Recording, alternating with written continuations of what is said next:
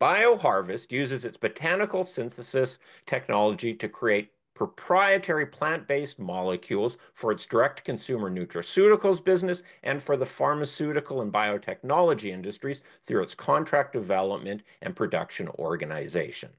The company just announced its 2024 financial results, which saw revenues grow 99% to 25.2 million with expanding margins. And CEO Ilan Sobel is here to talk about the results and an outlook on 2025. I'm Martin Gagel with Market Radius Research. Please remember, this is neither a recommendation nor investment advice. We're here to learn about the company. Ilan, great to have you back. Congrats on a very solid quarter. Thank you, Martin. It's great to be on your show again. And yeah, we're very proud of the results that we delivered for 2024. It was a pivotal year for the company, literally doubling the revenue. And it's important to understand this is the third year in a row that we pretty much doubled the revenue of the company.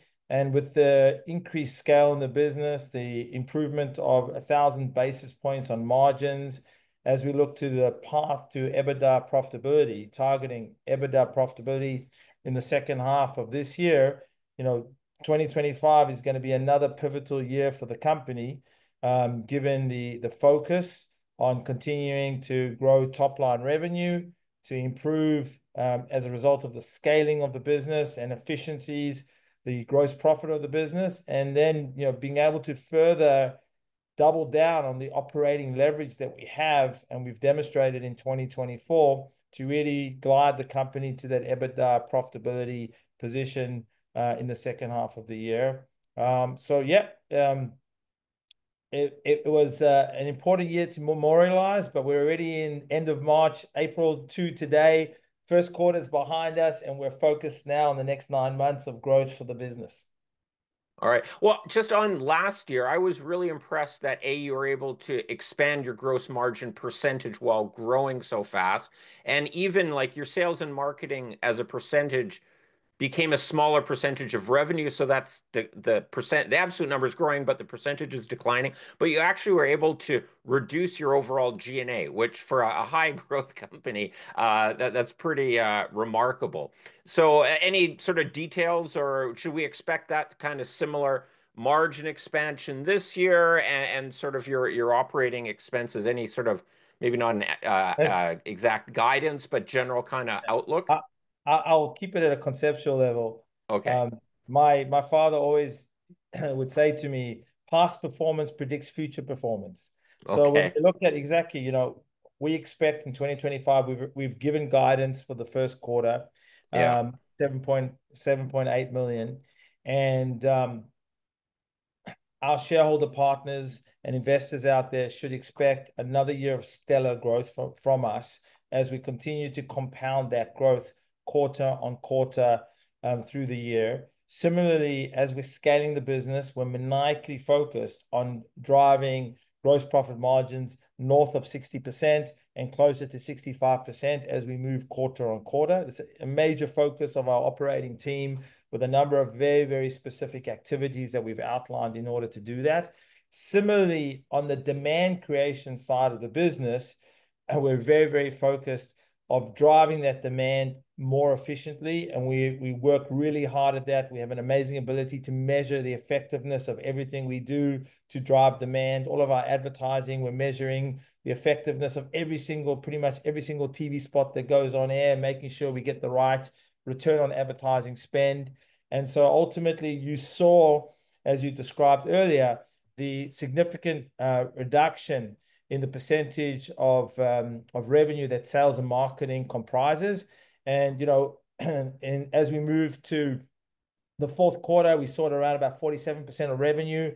And obviously the target is to continue to push that down to below 40% by the end of the year. And then, yes, the company has significant operating leverage. And, from a staffing perspective, from a resources perspective, what's interesting when you look at the fourth quarter of last year, where we actually reduced our G&A by 4%. That included a number of costs related to actually uplisting the company to NASDAQ.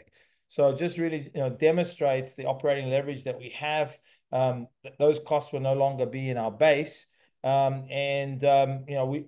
expect to see continued, prudent focus on keeping costs down from a G&A perspective, in order to really drive that overall EBITDA profitability for the business, which we're very, very focused on targeting.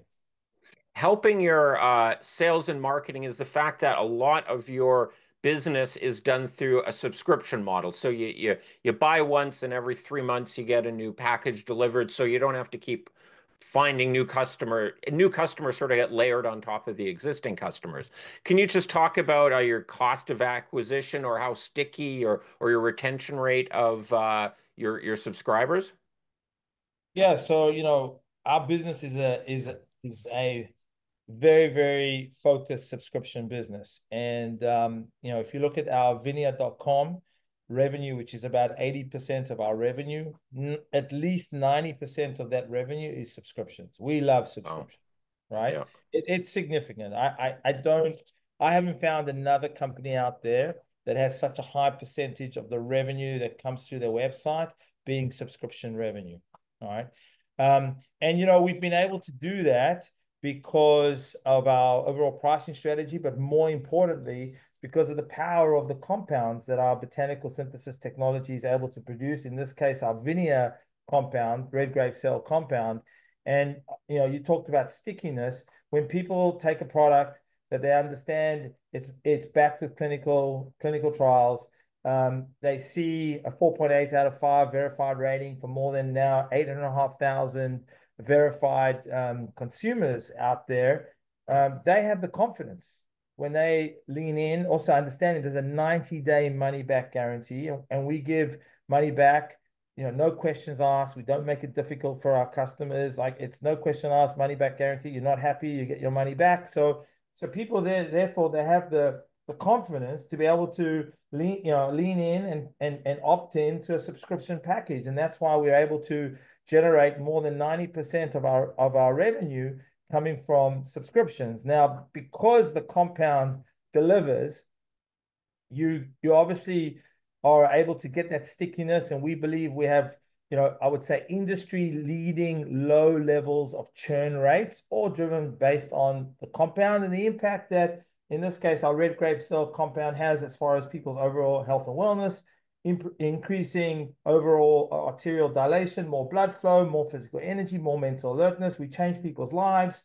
And ultimately, that really allows us to get that compounding effect as we start to, each time we're adding more and more customers, we're adding significantly more customers than we're losing.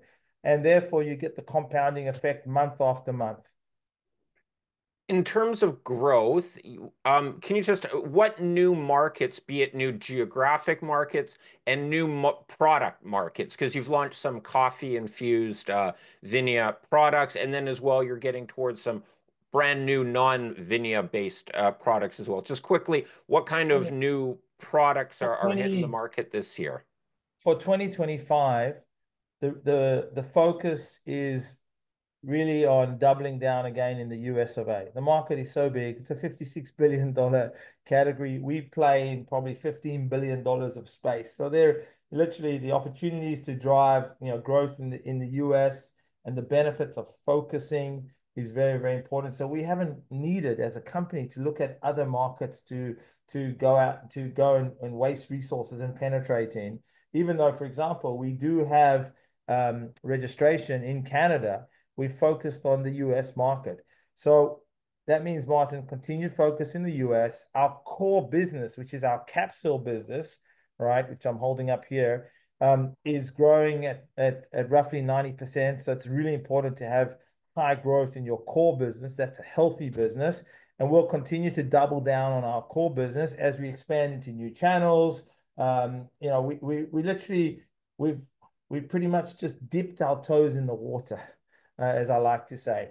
And then, yes, we're going to layer on incremental innovation. Our existing innovation is working really well for us.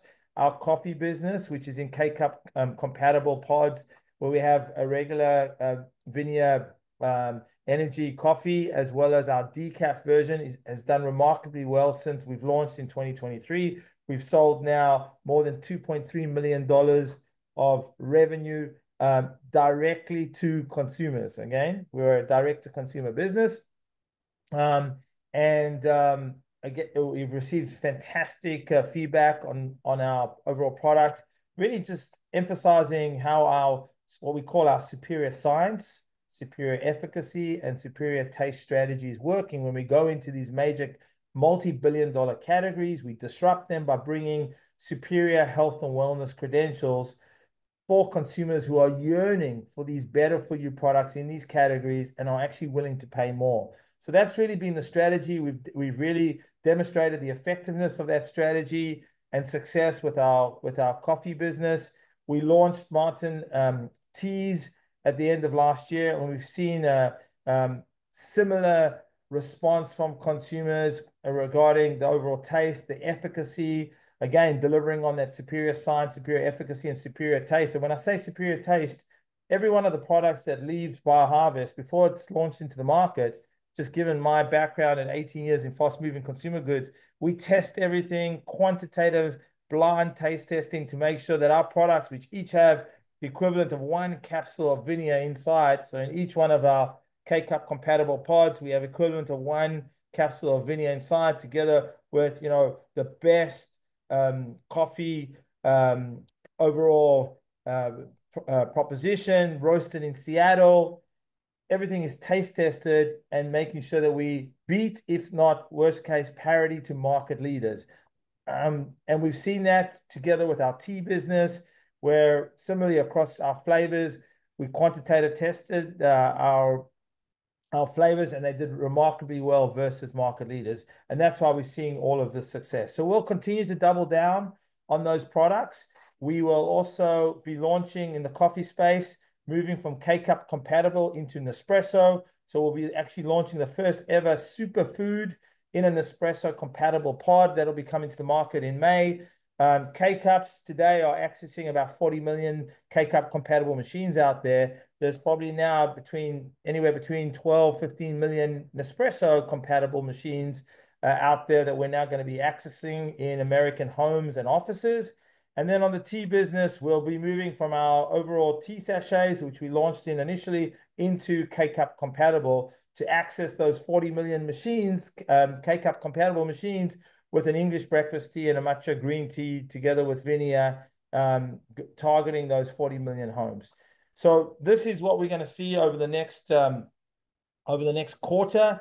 And in addition, on top of this, we're bringing to the marketplace a chew product, which we call our VINIA Daily 2X Formula Chew, which is targeting a slightly younger consumer base. We're targeting super active people, including athletes. And with the actual chew product, where we have 2 times the amount of VINIA in each chew. So we have the equivalent of 2 capsules inside each VINIA chew. We know traditionally for the athletes out there, those athletes need a little bit of a higher dosage because they're obviously operating at elite levels of fitness to be able to get that VINIA advantage. And this product is also going to be Informed Sport certified, which is really important so that we can comfortably provide our products to major sporting teams, sporting associations, who really want to make sure that the quality is there. And obviously with Informed Sport, your product is certified that there are no banned substances for athletes, which is really important. So there's a lot of really good innovation, which is, Martin, which is being layered on top of a already high growth core business that we will continue to grow at very high double-digit growth rates, and then layering that on with the additional innovation. We really believe that 2025 will be another very strong year of revenue growth for the company, and ensuring that we translate that revenue growth into improved gross profit margins, continue to drive efficiency on the sales and marketing level, and operating leverage to land the plane on that EBITDA profitability during the second half of this year. The fully new product, the olive oil-based product, when should that launch be roughly expected? Our Oliver Boscoside sales are being planned for 2026. Okay. As I've shared in previous discussions over the last few days, all the development work has been done on our Oliver Boscoside cells. And what's critical for us now over the course of the next 12 months is to finalize all the regulatory approvals that we need to work through for markets like here in Israel and obviously the US. And also, whilst we had very, very strong initial in vitro trial results, what's important for us now is to move from in vitro into actual human clinical trials. And we're busy now working through what that path looks like for the next, let's call it 12 months. All right. Okay. And then you've got the other side of the business, which is in a little earlier stage than the direct-to-consumer side, your CDMO business. You announced, obviously, the big deal with Tate & Lyle, I believe, in Q4. How is that coming along, and what other CDMO-type business could we maybe expect for this year? So from a CDMO perspective, we have continued momentum. Obviously, the Tate & Lyle deal was a very foundational milestone for the company, being recognized by Tate & Lyle for the power of our botanical synthesis technology and the opportunity to really bring to the market the next generation of non-nutritive natural sweeteners, which obviously is critical as people look for classical sugar, healthier options to sugar replacement out there. So it's a big bet from Tate & Lyle. It's a big bet for us, and we've actually started already to do a lot of work in that area.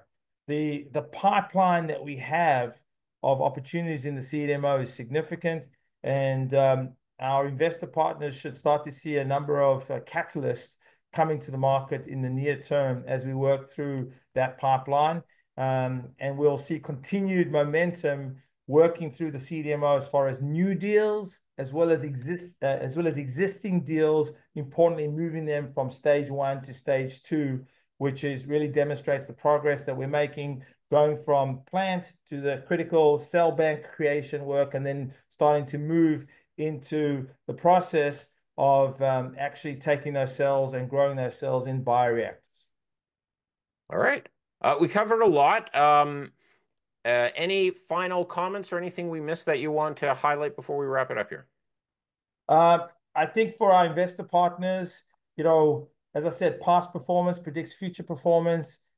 We've really, delivered everything that we promised that we would deliver as it relates to, revenue targets and execution in the marketplace. And, we believe 2025, we will continue to build on the capabilities that we've already built, a very solid foundation, and continue to deliver on the commitment to driving the revenue momentum and translating that revenue momentum into the appropriate financial results that are important for our shareholder partners. But importantly, Martin, doing this by developing life-changing molecules, compounds from plants that are going to change people's overall health and wellness, which is really the core North Star of the company, on how we do this and really impact the lives of millions, tens of millions, over time, hundreds of millions of consumers, and really ensure that we deliver that human utility value of really improving their overall health and wellness. And if we drive human utility value every single day, the shareholder value creation will come very, very quickly.